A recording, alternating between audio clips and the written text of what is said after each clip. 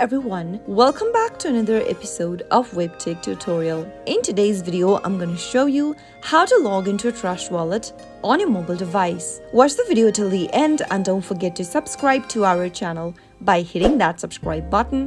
Press the notification bell so that you'll never miss another upcoming upload from us. If you want to log into your TrustWallet app and you don't know how, then do not worry at all. The first thing to do is to make sure to download the TrustWallet application on your mobile device, and once you do that, tap it open. Before showing you how to log into TrustWallet, there is an important step that you need during logging in. Make sure that you've backed up your wallet phrases or your recovery phrases for TrustWallet. If you've not done that yet, make sure to tap on the settings from the main homepage at the bottom right and tap on the wallets option at the top.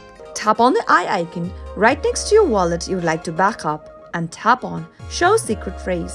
Remember that if you don't have your secret phrases backed up, you won't be able to get access to your wallet again and you might lose your funds forever. So make sure to back up your phrases, check on all of the boxes in the display and tap on Continue, and keep your secret phrases backed up in a secret place. Make sure that no one has access to them, and once you have these phrases backed up, you can easily access your wallet whenever you want. Now let me quickly log out of my wallet in order to show you how to log back in again. Now here I'm back in the main interface of TrustWallet. As soon as you open the app, this is how it will look like. To log in and access your wallet back again, tap on I already have a wallet from the main interface. Every time you log into your wallet, you'll need to create a passcode for an extra layer of security. Type in the passcode you'd like to create and confirm by retyping it again on the next page. Select the wallet you'd like to import. Now, you can also type in the name for your wallet.